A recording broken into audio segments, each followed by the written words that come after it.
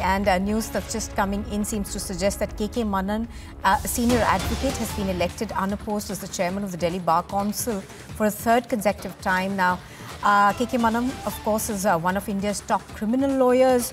He's been representing